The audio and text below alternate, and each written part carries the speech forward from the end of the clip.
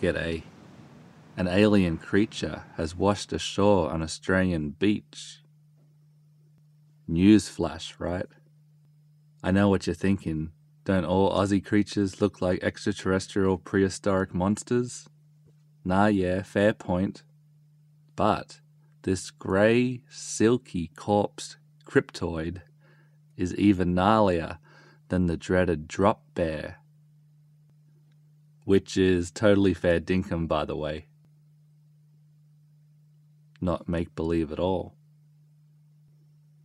Morning beach walker and pastor Alex Tan found the reptile-like little fella on Cotton Tree Beach near Maroochydore and whipped out his camera to document this modern-day mystery for all of us to see.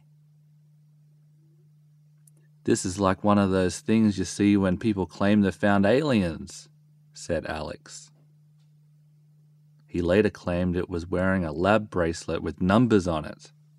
Crikey, time to call in Mulder and Scully.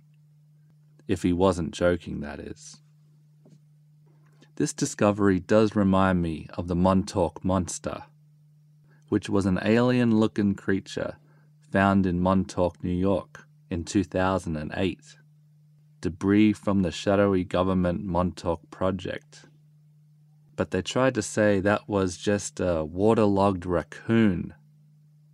And now the so-called experts are saying this one is just a bald brush-tailed possum pushed out to sea by the floods. But who shaved it?